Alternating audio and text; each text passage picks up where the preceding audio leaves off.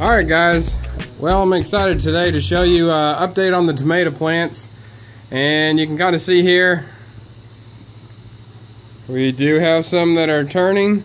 We've already eaten quite a few. I need to harvest some today, but just wanted to show you, you know, those are over 9 feet tall there. This one, you can see I had to drop it down because it was already on the roof. I may just let this one do its thing. You kind of see here, these are a little smaller variety. Oh, sorry about that. The camera to focus a little. These are actually really tasty. And sorry, I know some of these are beefsteak, and we slid in a couple different variety here, so you can see here. Now this plant's not doing as good. Whenever you see that, you gotta check, make sure the dripper's still going. So these are on a 2-gallon an hour dripper system. And this particular plant, you can see the leaves kind of withered. Now that's the only one I've got. No idea what's going on that one. It didn't get as much morning sun as these others, but anyway, I'll harvest what I can and we'll decide if we want to replace that plant. If any of you guys have any ideas on this one, let me know. You can see there. You can see the leaves are just kind of scrappy compared to these big full leaves. So anyway, we'll harvest those, but let me go around and show you the suckers that we pulled off. So these are just suckers from the main plants that we threw in the float bed. And you know, last time I covered the video, they were only a few inches high. So you can see, and you may ask why in the world I'm doing this here. You can see I've done it on several. So what I'm doing is I'm shoving it to the side and pinning it in there so I can get to the roots without, you know, stripping them off. And I'm gonna try to transplant some of these outside and just see what happens. So I know a lot of people said, oh, you can't do that, but why don't we just see? Anyway, let me back up here so you can really see just how tall these are, because these are going from the floor, and they're 5.5 to 6 feet tall. Yeah, and actually they're going all the way from, and these are growing in a float bed that does have an air pump.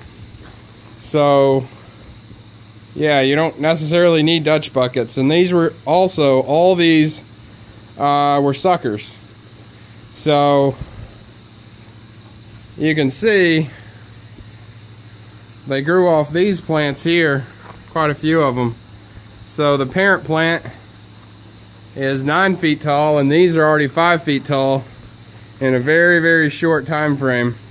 And you can go back and look at some of my previous videos, and you can see when we had these over here last time, you know, they were probably a foot tall or so. So it's not taking long, and they're looking pretty good.